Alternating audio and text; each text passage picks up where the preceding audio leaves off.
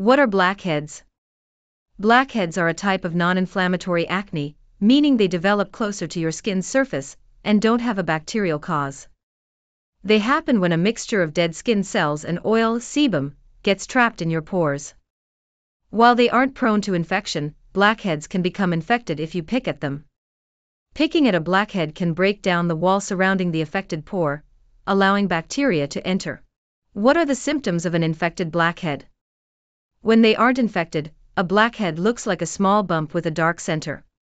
If it becomes infected, you might also notice redness, swelling, white or yellow-colored pus. In some cases, the affected area grows larger. It may also become painful to the touch.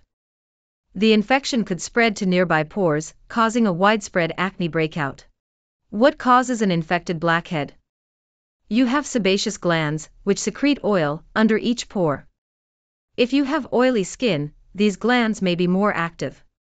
When the oil combines with dead skin cells on the surface of your skin, it can become trapped in your pores, causing blackheads.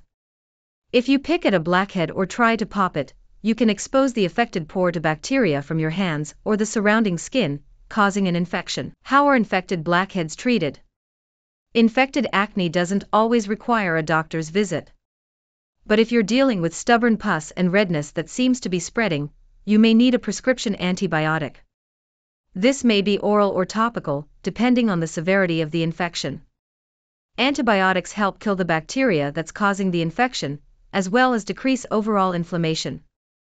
If you tend to get frequent breakouts that are inflamed and painful, your doctor might also recommend retinoids. Made from vitamin A-derived ingredients, retinoids help to reduce inflammation and prevent debris from collecting in your pores. If you decide to try retinoids, make sure to stock up on sunscreen, as they can make your skin more sensitive to sunlight. If you have an infected blackhead that's turned into a large, deep, painful cyst, you may need to have it drained by a dermatologist.